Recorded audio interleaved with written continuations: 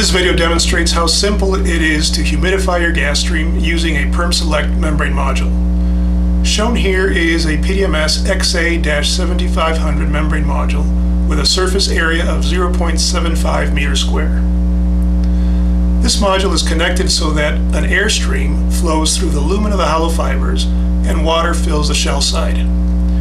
Dry air enters at this port shown here, flows through the lumen of the hollow fibers, and exits at this port shown here.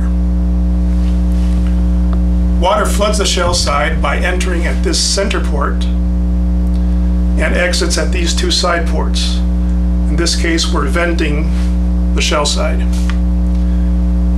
Water at room temperature from this reservoir fills the membrane module upon releasing this clamp. Air is flowing at 1 liter per minute, as indicated by that flow meter. A humidity probe is placed at the outlet of the module to measure the air moisture, and the relative humidity is indicated on this meter. Without water in the shell side, the relative humidity exiting the module is 43.7%. We open the valve and allow the water to fill the shell side.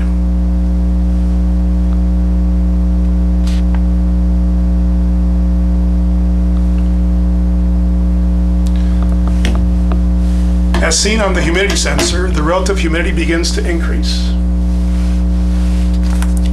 demonstrating that water vapor is transferred across the membrane from the liquid water into the dry air, thereby enabling air to be easily humidified using the membrane module.